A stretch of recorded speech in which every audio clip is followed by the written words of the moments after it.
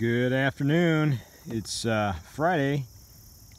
Thought I'd do a river report for the weekend since it's going to be 85 and 83. I think 85 of the 3 of the day. Well, I think 85 every day till Tuesday except Monday. I think Monday is supposed to be 83 was the last that I saw. But yeah, all weekend supposed to be 85 and sunny just like today. But I haven't been out for, I think the last day I was out was maybe Wednesday or Tuesday.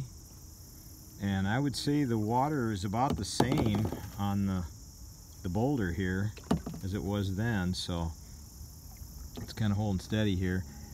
It's by no means high, but it's higher than when it was really low. There was probably 16, 18 inches of that boulder showing just here before the rain. So but and the water temperature is about the same. I was expecting it to be a little cooler, but it's about the same as it was when I was out last. So this might be your last tubing weekend here.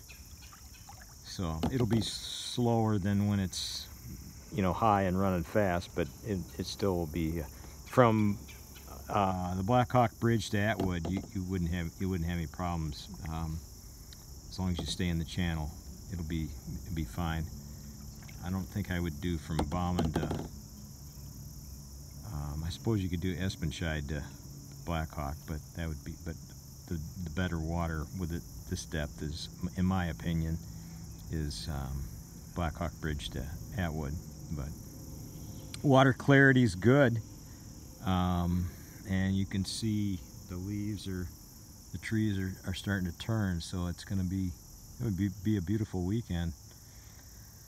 All right, so you all have a good one. Be safe. God bless.